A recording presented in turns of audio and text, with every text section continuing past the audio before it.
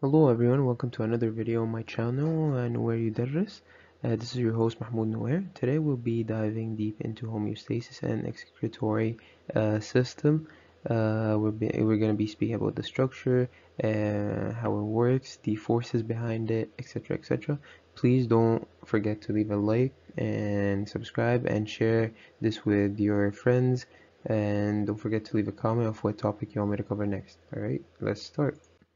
So, the kidney function is to regulate blood volume and osmolarity, and it consists of basically three processes: filtration, secretion, and reabsorption. Osmolarity, for you who don't know, is the measure of the concentration of the solute particles in a solution. How much of the solute is in ratio with the solution. Right? Kidney produces urine flowing into the ureter at the renal pelvis. So this is the ureter, right? And then this is the renal pelvis, and then from the ureter, it extends to the urethra, where the urine is collected in the bladder and secreted in the urethra. Now there are two type of blood vessel pathways that occur here. There is the efferent into the nephron from the heart to the kidney, and then there is efferent away from the kidney. Alright, so the kidney has a portal system consisting of two capillary beds. It goes from the medulla to the efferent arterioles, right? Because there is the renal artery here. This is where the blood comes in from the heart and then extends into smaller arterioles, and then you have the glomerulus. So this is the glomerulus here, and then the glomerulus has a Bowman's capsule underneath it, and then it goes away. So the afferent, we said, it goes into, and then they take the blood, it recirculates and goes into the efferent arterioli, and then it goes to the second capillary bed surrounding the loop of Henle, vasa recta. So there are multiple like names, or the structure of a nephron has multiple parts to it. We're going to be speaking about it later. So nephrons, what are nephrons? I mentioned it a lot. So nephrons are the filtering unit made up of glomerulus and a tubule. So this kidney, it's made up of a lot of nephrons, almost 1 million nephrons. All right, they're located at the renal cortex and the renal medulla.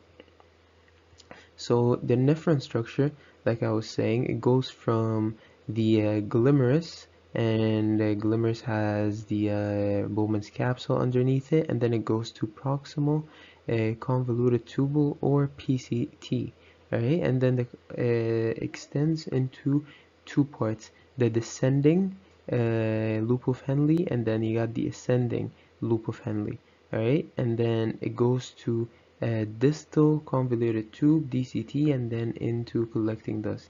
Alright, so it goes glomerulus, PCT, descending, ascending, DCT, and then collecting. Alright, this is just an easy way to just remember the first words of each. And then we already said the bladder is where the urine is stored, and it's made up of distressor muscles, where parasympathetic activity takes control, right? And it's made of two sphincters. Internal and external sphincters are really significant in allowing what goes in, what goes out, and we spoke about sphincters and the digestive system. If the blood volume decreases, blood osmolarity decreases. So if there is less of the solution and a lot of the solute, the blood osmolarity increases, and then it ends up in retaining water. The body keeps in like excess water. So low volume, high concentrated urine. You see how your urine sometimes is highly concentrated is because of not a lot of blood volume. Next we have the first part, which is filtration. Filtration occurs by passive transport. Fluid is collected from blood, known as filtrate, and then the movement of the fluid happens by Starling forces, hydrostatic and oncotic pressure. Alright, so filtration, blood goes through it goes to a nephron, and then filtration happens, a filtrate, there's an exchange occurs, and the movement of the fluids is by starting forces. So what is passive transport? Passive transport is where molecules or ions move across the membrane from an area of high concentration to an area of low concentration without the need for energy input from the cell. So in that case, for instance, you got the glomerulus capillaries, high pressure, move into like the Bowman's for them to go through the tubules and loop of Henle. We're going to be speaking about that very soon.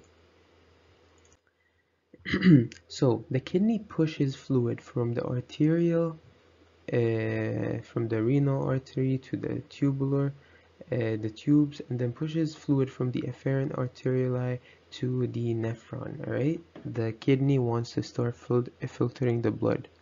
All right, so osmolarity of the blood is higher than of the Bowman's space. There is opposing pressure pushing towards the arterioli, but fluids move toward the nephron. So like I said, there are multiple Starling forces involved in this. So I just drew something real quick here. So you got here, this is the Bowman's capsule, and this is the glomerulus capillaries. So basically, we're going to speak about glomerulus capillaries. Glomerulus capillaries are special type of capillaries in the kidneys. They're different than the other types. They have higher blood pressure or higher hydrostatic pressure than the other capillaries, and the high blood pressure in these glomerulus capillaries help push the blood through the filtration membrane and into the capsule, into the Bowman's capsule.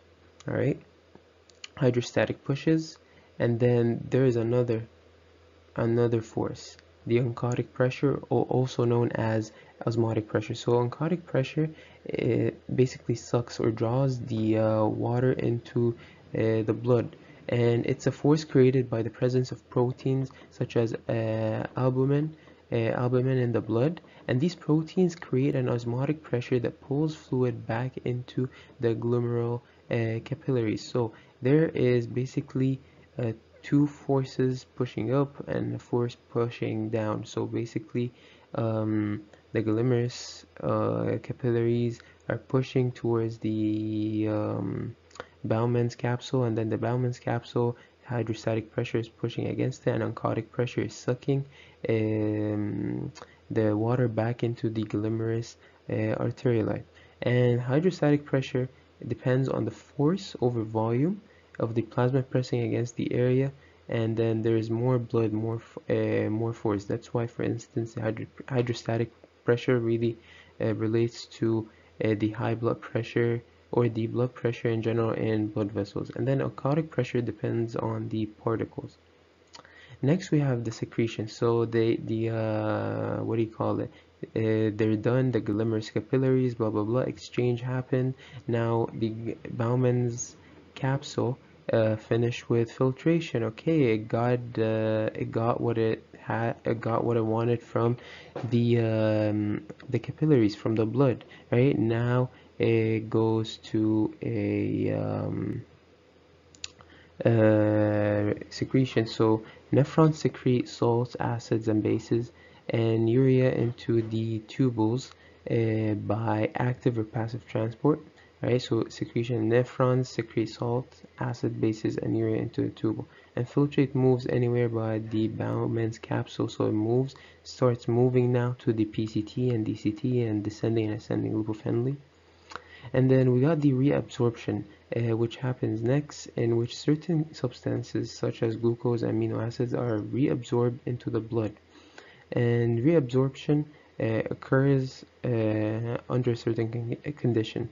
They have to be small things like glucose, fatty acids to make it through glomerular pores. So when they're reabsorbed, they have to be reabsorbed here. They go into other capillaries which surround the nephron. Okay, but they can have big things like polypeptide chains or certain large chains. They won't go through the glomerulus pores, my bad.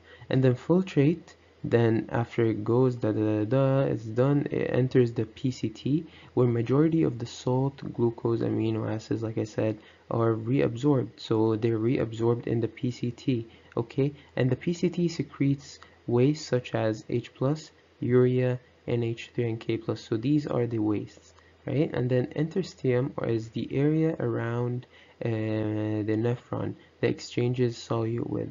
So interstitium is basically blood vessels. They exchange salts and glucose amino acids with, right? And then as you move deeper in the kidney, concentration of solutes in the interstitium increases. So interstitium stays isotonic with the loop of Henle and no rush for collapse of water into descending loop.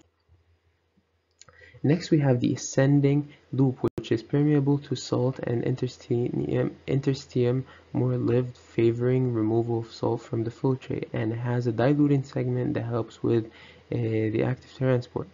And next, after the ascending loop, we have the DCT, or the distal convoluted tube, which responds to aldosterone. So aldosterone's main job is reabsorption of sodium and water secretion. It reabsorbs that, right? And then lastly, collecting dust is the final concentration is altered due to the permeability of water modified by aldosterone. Anything not absorbed by collecting dust will be excreted in the form of urine, right? And then ADH adds holes in the collecting dust so water can pass. The more water absorbed, the more the concentration of the urine. Kidneys control the amount of water or salt absorbed into the water, and then the more water volume in the blood, it means more blood pressure. And then we got aldosterone. It's only secreted when the low pressure works on DCT and collecting dust to reabsorb sodium. So aldosterone gets activated when there is low pressure on DCT and the collecting dust to reabsorb sodium.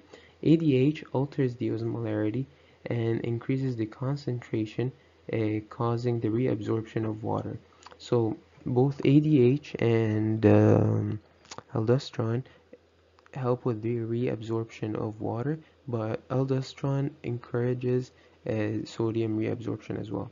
And then in case the kidney needs to alter the pH, it can either secrete H plus or bicarbonate ions.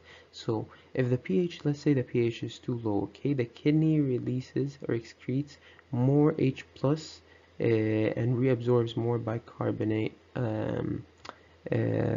ions. But what if the pH is too high? Okay, excretes more bicarbonate ions and reabsorbs H plus. Alright, thank you so much for tuning in. Hopefully this was a good video, and of course have a blessed day.